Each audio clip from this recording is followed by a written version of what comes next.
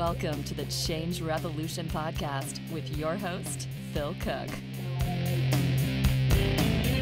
You mention the phrase TV evangelist to anyone in this culture, it has negative connotations. TV evangelist might as well be used as con artist, con man, somebody who's a cheat, somebody who's going to take your money or take your grandma's money. TV evangelist has become an incredibly negative term in this culture. You ever wonder why?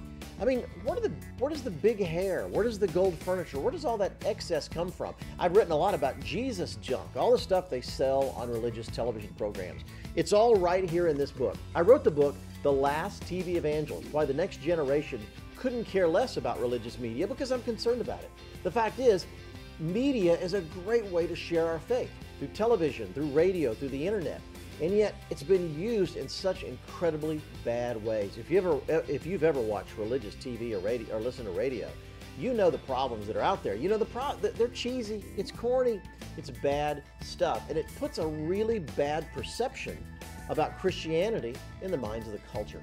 So I wrote the book, The Last TV Evangelist, to get inside that world. And you'll see, for the first time, you'll see an intimate look in the way the world of Christian broadcasting and how it works out there. I'm talking really intimate look at how that world works. Get the book, because it doesn't matter if you're a pastor or a ministry leader or just a regular person that's ever watched Christian television and gone, yuck!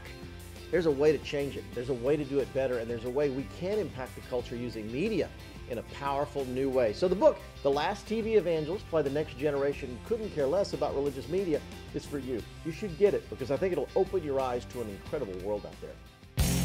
Join us for more of this conversation at Phil's Change Revolution blog at philcooke.com. That's PHILCOOKE.com.